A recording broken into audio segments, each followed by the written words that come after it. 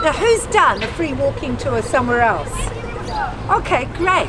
So most of you will know how it works.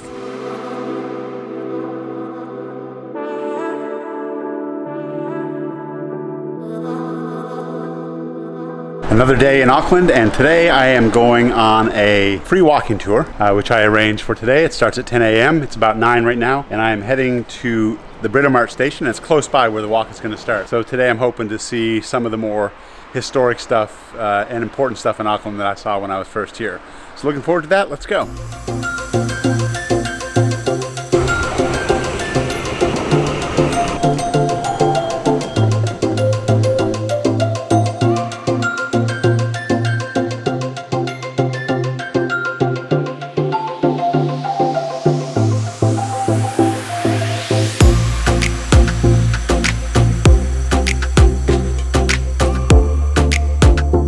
All I have to do is get to my walking tour, which starts at the ferry terminal. I have a 3-minute walk to the ferry terminal, and I still have about 25 minutes before the tour starts anyway, so I'll be able to enjoy a little bit of the scenery down here. And it looks like we've got one of the big cruise ships in today, the Sea Princess. Not the original Love Boat, but one of the boats that they call the Love Boat.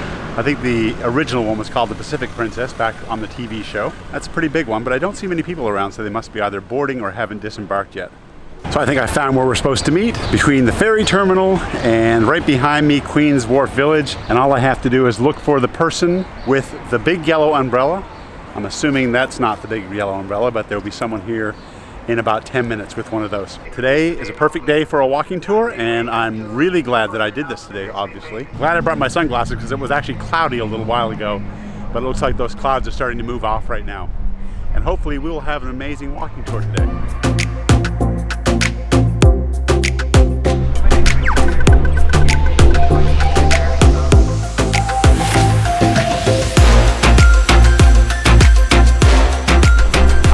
Take a wild guess and say that's the group that I'm waiting for behind me. Let's go over and check it out. Hi there, welcome along.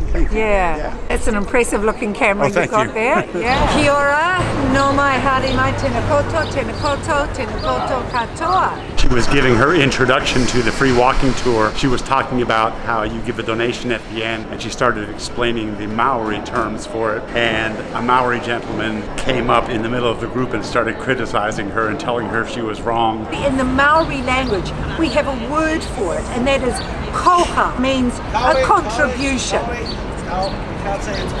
Okay, all right. Which I don't think impressed her too much. Probably something he could have pulled her aside and told her privately instead of in front of a crowd. He was probably right, but still. Now, he was also a very smart man. Before he left Tahiti, he brought an interpreter with him, a priest called Tupaia, growing by 60,000 people a year.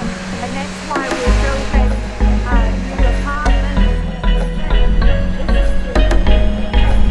One interesting fact that I've learned on the tour so far is that Auckland is the 4th most diverse city in the world, the first being London, then Toronto, then New York. So after those huge cities, a relatively small city like Auckland has one of the most diverse populations in the world.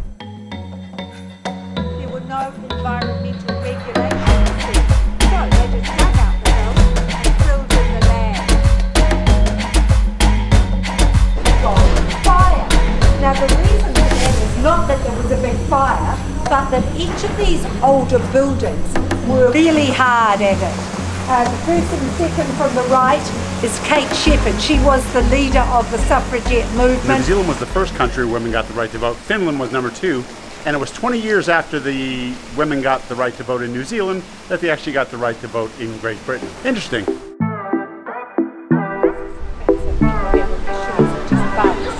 anyway, they probably found this wood under the ground in a swamp.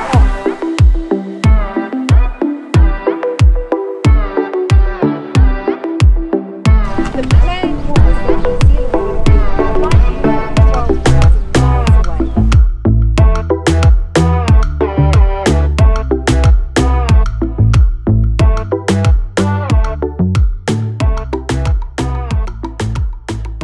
Not sure what's going on here today, but it looks like we're getting some sort of a military flyover. It looks like Old Bomber.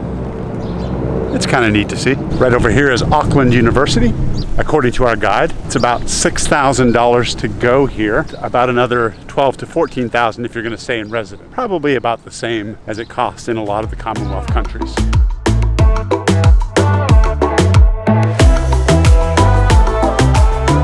We're now walking down through a fitness trail around the university, which is really quite pretty.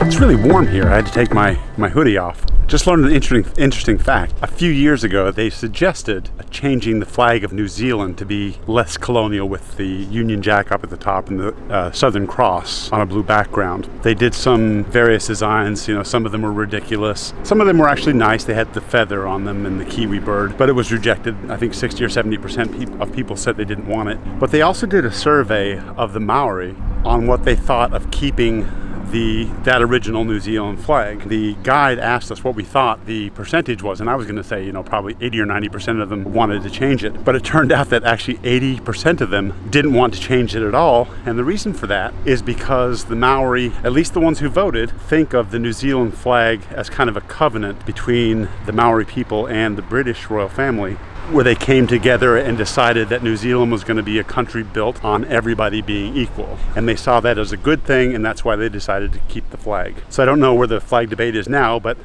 just thought that was an interesting story. We loved them here in New Zealand. We also we call them the New Zealand Christmas tree. So the flowers all over the top, and if they flower, we get excited because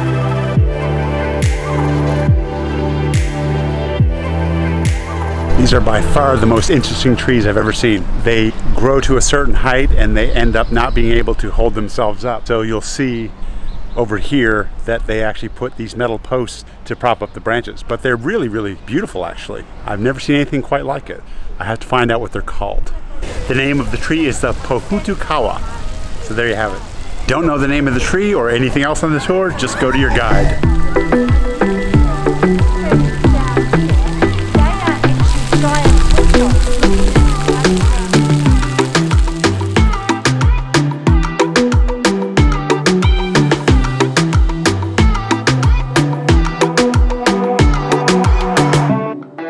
Well, as you can tell by the big ship in the background, we are right back where we started.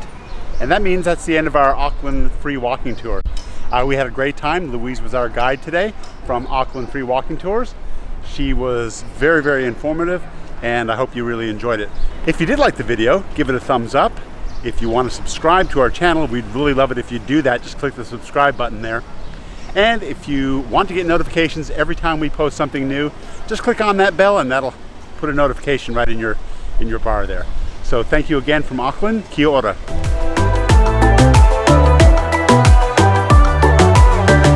Here is a monumental. So, first up, who can handle a 3-minute history lesson?